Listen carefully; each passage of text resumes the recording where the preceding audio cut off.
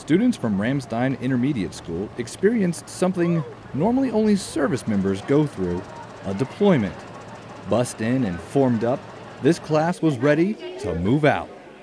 We've been doing this for about 9 years, and many years ago, probably 8 or 9 years, we started doing a mock deployment to try to give the students the opportunity to kind of experience what their parents experience through today's activities. So they're going through different stations to try to see what their parents have to do before they deploy. Some of the stations the kids visited included equipment issue, physical fitness, legal, finance, and entomology. One of my favorite things was playing at the fire truck, the dump truck, and the one that with the food that you could just pour water in and just eat it completely. And it was really cool.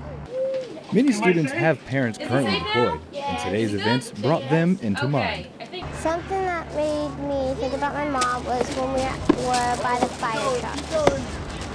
She's in Africa, and I think it's really cool that my mom's over there. She could be over here with us, but there are other kids in need that are in Africa that need help too, so my mom can't always be here all the time.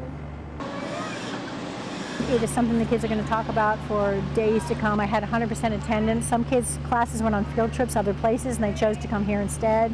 So we were really thankful for the community members who give their time to do this. Trained, equipped, and ready to go, these young deployers learn what it takes to be forward, ready, now. Reporting from Ramstein Air Base, I'm Air Force Staff Sergeant David Meade.